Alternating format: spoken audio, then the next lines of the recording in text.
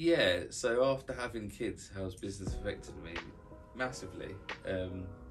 Before having kids, I was very much a 50, 60 hour a week, have to dive your head into it, everything has to be work, everything has to be full on. After having kids, it was very much a case of, I want to spend my life with my kids, not my business. So how is it that I can get my business to work for me so that I'm spending more time with my kids? And that change in perspective has helped massively grow the business. Yeah. You know, because sometimes taking a step back makes you see the wood from the trees, especially in the restaurant industry. Yeah. I would never be growing it if I was working 60 hours in the restaurant. I couldn't possibly grow it. I couldn't possibly organise the project management and the lease agreements and everything that comes with setting up a new place without having the time back in my life that I've given to myself, thankfully, because of my kids. So that's positive then. A massive positive. Reality. Yeah, and obviously it changes your life goals in terms of, before I was very much looking to expand to London. Now I'm very much looking to expand to a beach area like Bournemouth / Southampton. So I, you know, for your lifestyle, for my lifestyle, because I want to have a different lifestyle, and so very much it completely changes your perspective on even where I'm going to take the business going forward. It does make you really think about, you know, life. It makes you think about life. Yeah. When you have kids, I know everyone says that, it's kind of a cliche. Yeah. Until you have kids, you really don't know. Yeah. You know, and I think it's fulfilling. It's really rewarding. It just feels awesome when you are a father or mother, I suppose. And you know, I wouldn't change anything, and you wouldn't change anything. I know. You know, I intentionally set my business up so that I would have some time to spend with my kids, and for the first 2 years my kid didn't see a nursery. I mean, it was my first son was born in January 2020, so I took 3 months off, came back March 2020. COVID hit in April at the end, so I actually had the 3 months off, came back for a week, and then I had 3 months off. Well, yeah, I had 3 months off then again, so I had 6 months off. After that, I was very, you know, I very much lacked motivation to go back into work, and you would do if you don't go to work for 6 months. And I, you know, you build yourself up. I got into a point only for it to have gone down. It took me ages to build that motivation back up, mainly because you don't really want to. I wanted to spend, as I say, my kids haven't been to nursery for the first 2 years, so I spent all that time with them and learning with them. Yeah, I never regret makes that. You realise, really love that. It's the balance of life, isn't it? Yeah. You know, you have some really ambitious people in life, and they don't care about anything. I just want to be the richest man in the world, and you know, I want to have the fastest cars and best of everything. When you have children, it puts things into perspective. Definitely. That's something that's probably back to the business aspect, was that I said, right, I'm going to make less of a profit to employ more staff so that I have more time. But it was like working out, is that the right thing to do? It's like, no, it is the right thing to do, because I'm only working so that I can have more time. I'm only trying to make more profit so that I can have more time. If I can give myself time now, then I've accomplished that.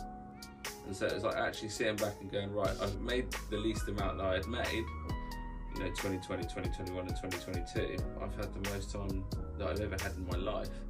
I've got to spend that with my kids. That's a success. You know, this is an interesting question and a very interesting thing that we're discussing, because essentially, you know, every time you switch the TV on, or the social media is probably a better example, all you see are gurus basically telling people, go out there and work hard, you know, you have to get up at 3 o'clock in the morning.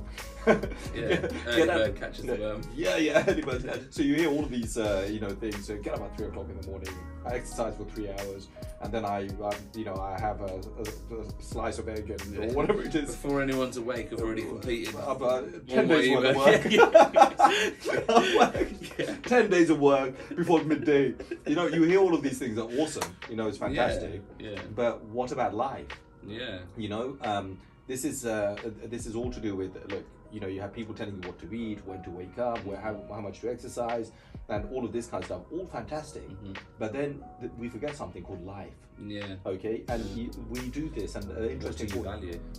What the interesting thing that you've mentioned is, you know, are we living to work, or working to just be happy and so on? Exactly. Yeah, and the fact is, most people forget about this. And in fact, I've had this come into my mind. I was very focused, and I still am, on my ambitions as to what I want to achieve.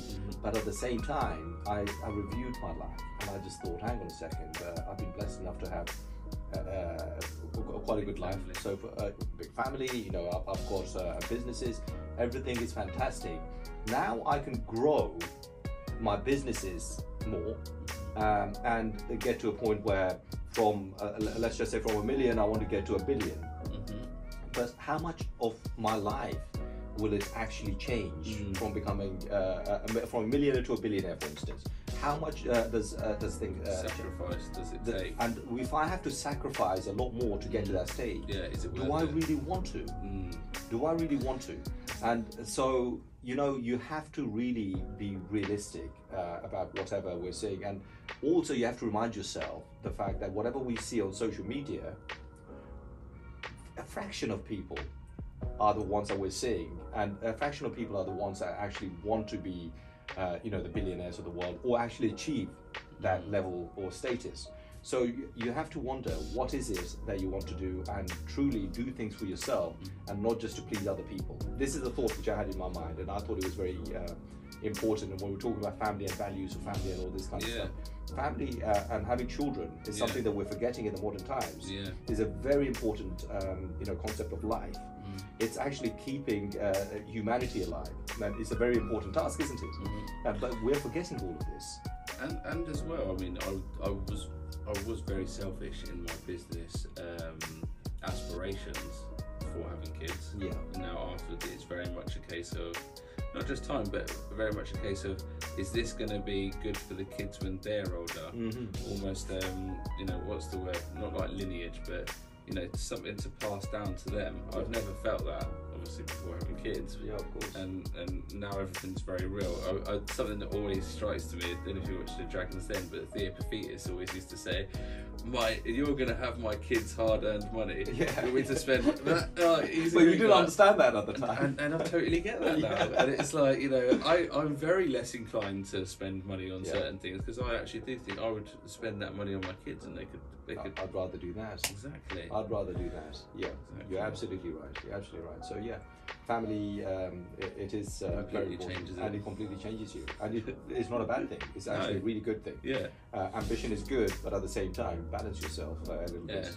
Don't sacrifice your whole life. Like, don't do the 3 a.m. and think that, you know, that's accomplishment whilst ignoring your children, if you have children, or ignoring them. I want the private jet, don't get me wrong. No, but at the same time, if you're going to miss out on you know, your kids' development for 10 years, absolutely, you know, you have to question what really is important.